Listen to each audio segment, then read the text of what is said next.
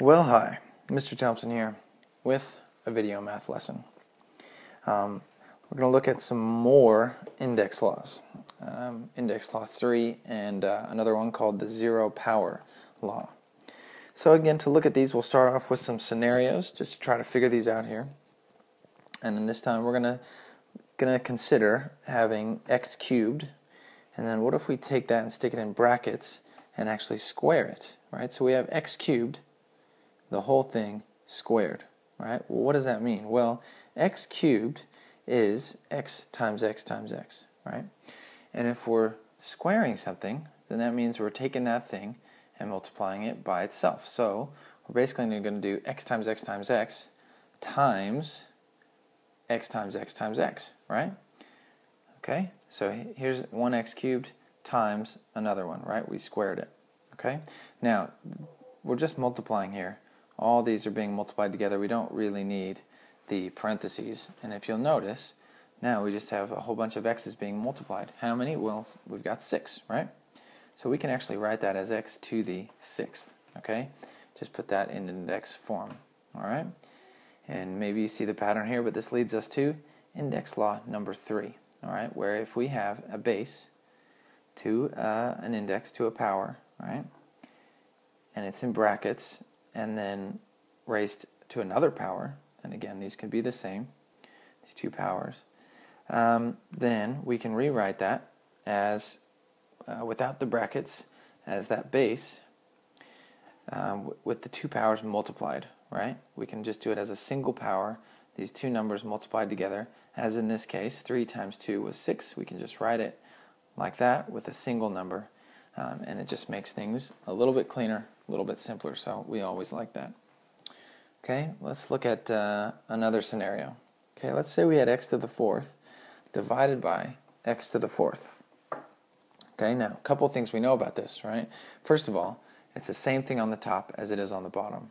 Okay, so everything can cancel, and when everything cancels, we get 1. Okay, so this is definitely equal to 1, right? Same thing on the top as it is on the bottom. Okay, but we know something else, right? We know that this can be written as x to the 4 minus 4, right? Because of index law 2. We're dividing, so we can subtract these powers, these indices, right? X to the 4 minus 4, which 4 minus 4, of course, equals 0, right? So this is a whole bunch of things, 4 different things, right? 4 different ways of writing the same thing, right? We started off with x to the 4th over x to the 4th. We know it's equal to 1. And, interestingly, we know it's equal to x to the 0. Well, you can do this with any base and any numbers, any letters or whatever.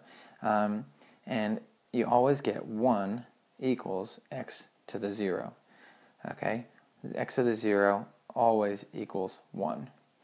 Okay? And that x can be anything, right? You can stick anything for the base here, and if you raise the whole thing to 0, then you get 1. Okay?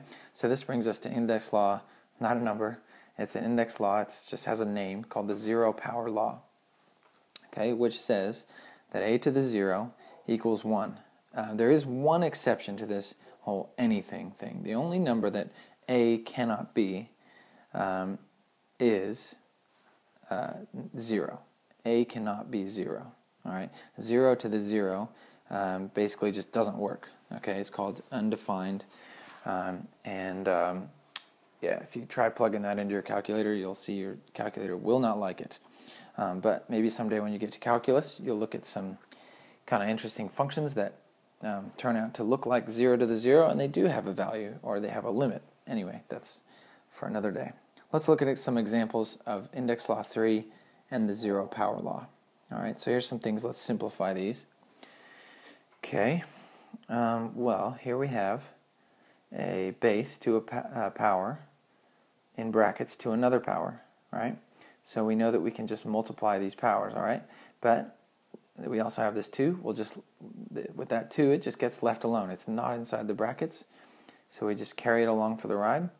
This is 2 times that whole thing, so we're just going to put 2 times, and we'll have the base of x, and 3 times 4 is 12.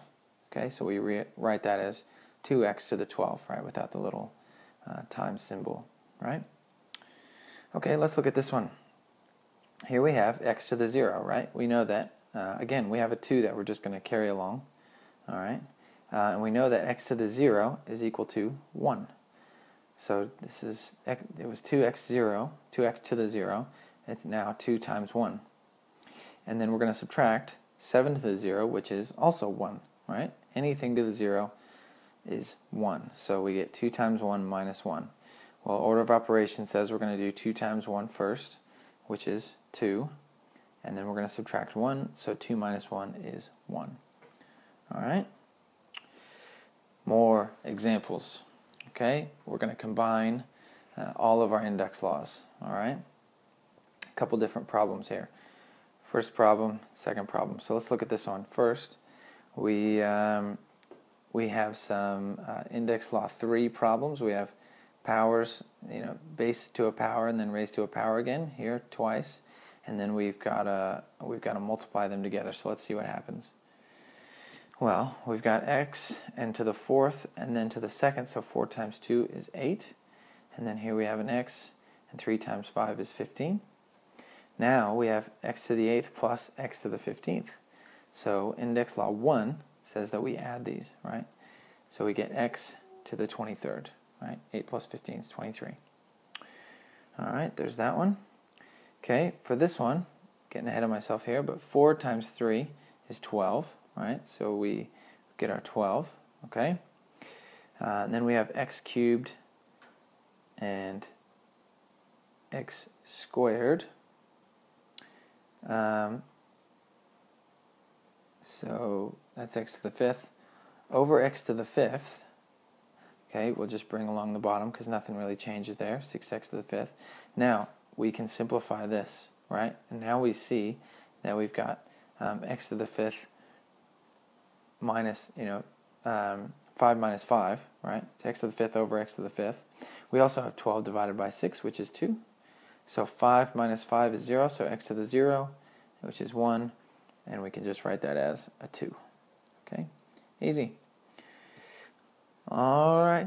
Best of luck. See you next time.